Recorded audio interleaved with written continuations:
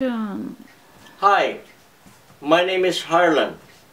Welcome to the Machacon Mechanical Engineering channel. Today, I will discuss the first part of vibration analysis, a predictive maintenance tool for condition monitoring. Vibration is an important indicator of the mechanical integrity of rotating equipment. Vibration within rotating equipment tells us a great deal about the condition of that equipment. There are 7 machinery defects detected through vibration signal processing. The first one is misalignment. Second one is unbalance. The third one is bent shaft. The fourth one is mechanical looseness. And under mechanical looseness, we have soft foot, we have structural looseness, and we also have wear or loose fitting. Soft foot is a condition wherein the legs of the machine are not of the same plane. Usually, the acceptable error is 3 mils, and 2 mils is considered excellent. Structural looseness is a situation wherein the mounting or the base of a certain rotating equipment is very flimsy. Wear or loose fitting. Over time, the bearings may get loose with respect to the housing bore, then that would be wear or loose fitting. And also the bushings may be loose compared to the shaft, resulting from wear over months of operation or hours of operation, then that needs to be replaced. Electrical problems can also be detected through vibration signal processing. And also you have the bearing defects and also the gear defects. Vibration signal processing methods. We have 6. The first one is a time waveform analysis, and the second one is the fast Fourier transform analysis, or the FFT analysis, and the third one is phase analysis, and we have the envelope detection, and we have acoustic emissions analysis, and we have the high frequency detection. Let's start first with the time waveform analysis. So there are 3 parameters that define a vibration signal. We have, number 1, amplitude. The second is frequency. And the third one is phase. So the 3 parameters, we have amplitude, frequency, and phase. Amplitude is the size of the vibration signal. It is the severity of the fault. So the higher the amplitude, the higher the vibration, the greater is the problem. Amplitude is always relative to the vibration level of a good machine.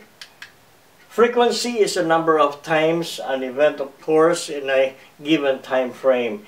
The event is 1 vibration cycle, and the frequency at which vibration occurs indicates the type of fault. There are certain types of fault typically occur at certain frequencies. Phase measures the angular difference between a known mark on the rotating shaft and the shaft's vibration signal. The relationship provides valuable information on amplitude levels, shaft orbit, and shaft positioning.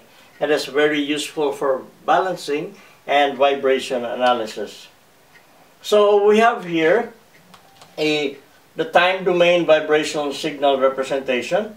You have time as the abscissa. You have velocity as a function of time as your ordinate. And you have here the vibration signal, the red curve.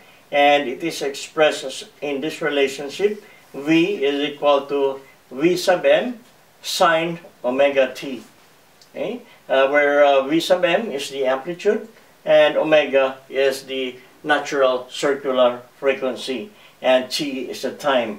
So capital T here is the time period, which is the reciprocal of frequency. Positioning the vibration measurement sensor. Select the best measurement point on the machine. Avoid painted surfaces, unloaded bearing zones, structural gaps, and also housing splits. And when measuring vibration with a handheld sensor, it is important that you perform consistent readings by paying close attention to, number one, the sensor's position and the sensor's angle, and then the third is contact pressure. Overall vibration measurement methods. You have three. The first one is displacement, the second one is velocity, the third one is acceleration.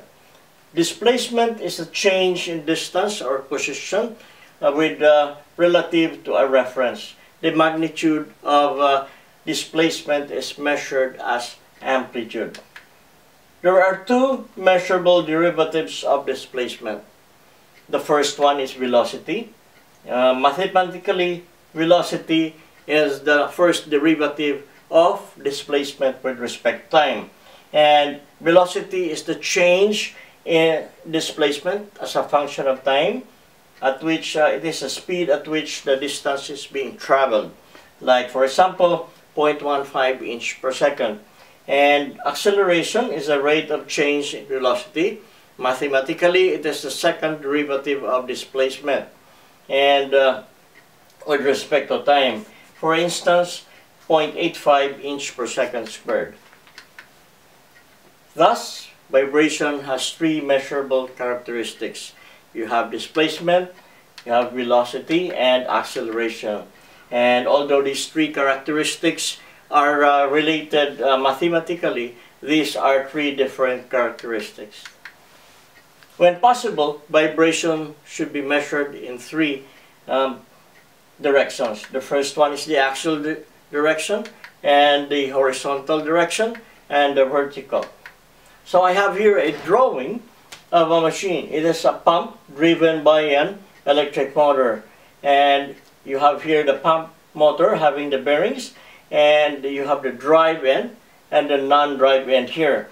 And for each bearing position, for the drive end, for instance, you have to measure the vertical and the axial and the horizontal. So you measure the vibrations in these three positions: vertical, horizontal, and axial, which is parallel to the shaft. Same is true with the non-drive end.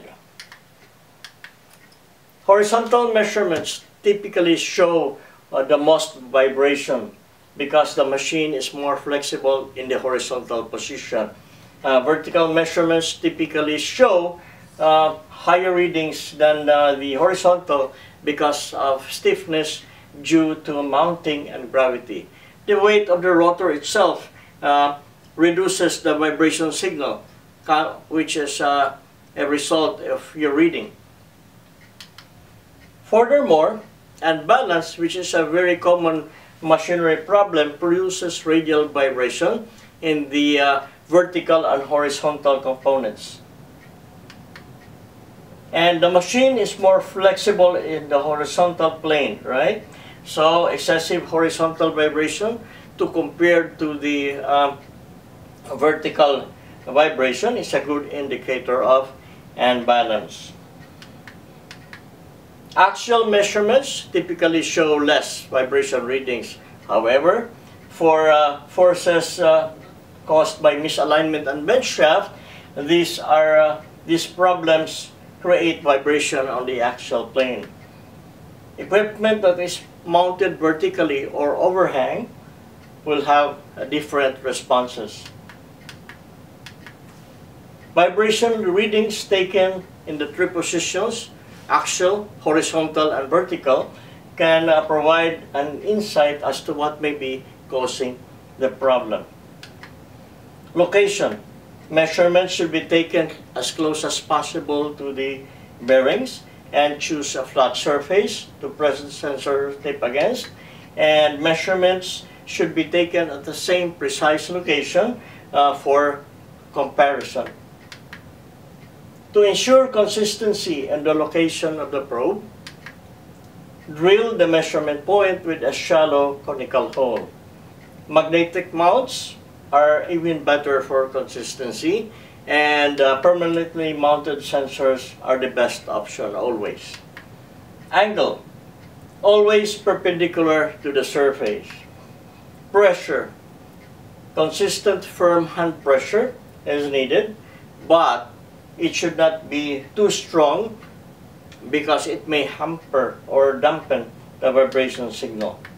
Optimum measurement conditions. Measurement should be performed with the machine operating at normal operating conditions.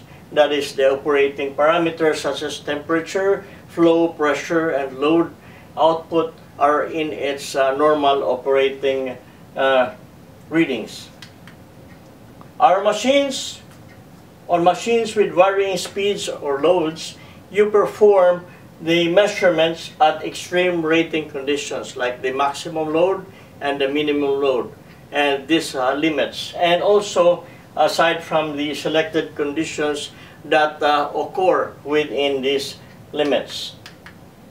Comparing the most recent overall reading against the previous readings are the same measurement. On the same measurement are the most efficient and reliable method of evaluating vibration severity.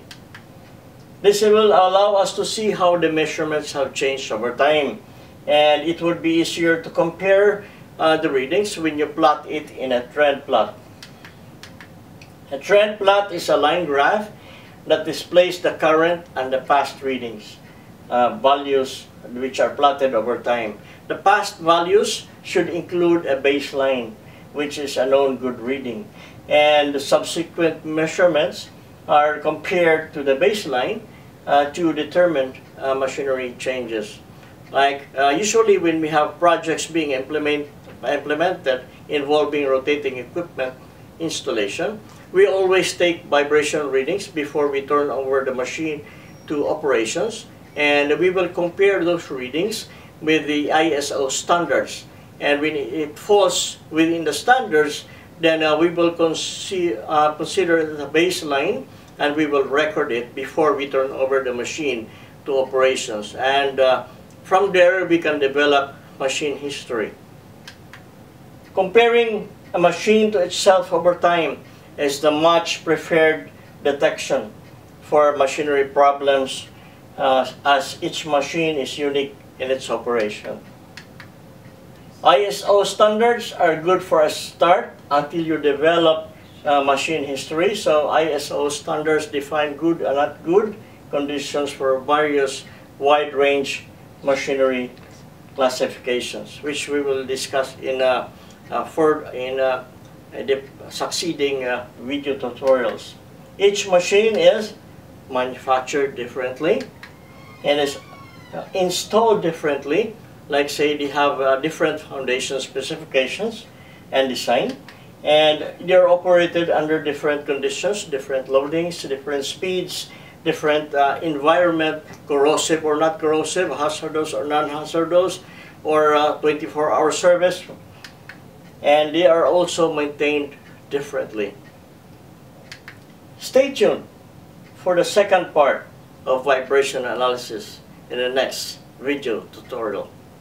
Thank you for watching.